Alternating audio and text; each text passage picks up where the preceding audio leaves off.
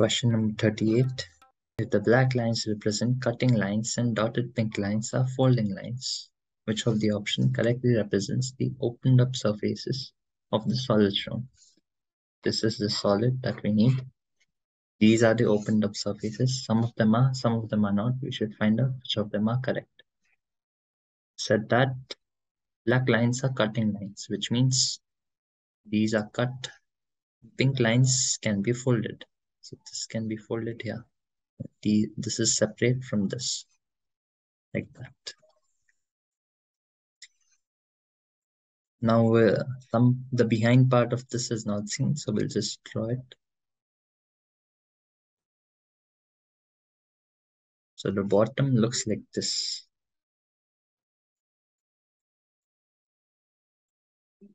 This would be the view if we remove the front part. Something like that. Now if you take a look at the options, this part, bring it back, bring it here. This is same in every option. So we don't have to worry about the bottom and the sides on the back. All we have to focus is on the top and these small cubes. So this part, just forget about it from every single option. Even this actually is the same everywhere.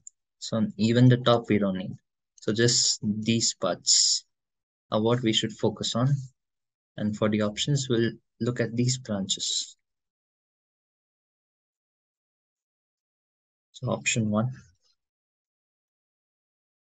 this is here, over here. This 2 branches would go till here. These 2 are covered.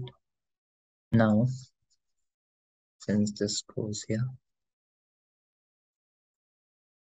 so this top part is here. This would move here. So something like this. Then these 2 here. These are done. Now we'll look at these. This part is here. First 3 in a line. These in a branch. You see, this part is already overlapping and this is left empty. Even if we place this here. So 2 empty parts remain and 2 overlaps. So B, A is not correct. We'll erase this and look at B. So top part again, this goes here. These 2 go here. So these are covered.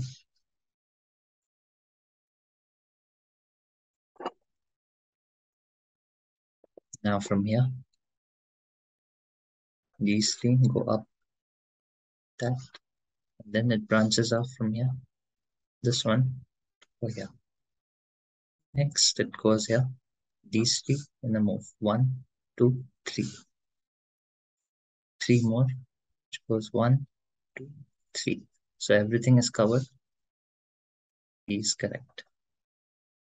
Now see, there's nothing here and here, only this part. So we can start off from here. 3 go up. 1, 2, 3. 1 on the side. Then these 3, and then 1 branch. 1, 2, 3. And this 1 branch moves here. This one goes here. And now continuing this, 1, 2, 3. These 3. 1, 2, 3. It covers everything. So C is also correct.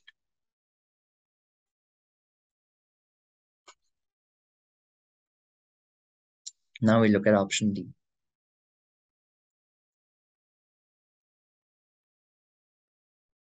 So this starts off like this. Yeah. So 1, 2, 3.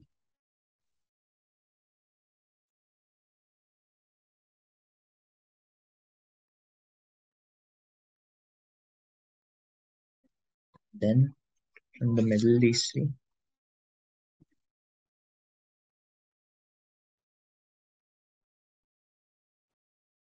Now these 1, 2, 3 branches of here, and another one where it overlaps here. Then another overlap here. So 2 overlaps, 2 empty spaces. E doesn't cover everything. So the answer is B.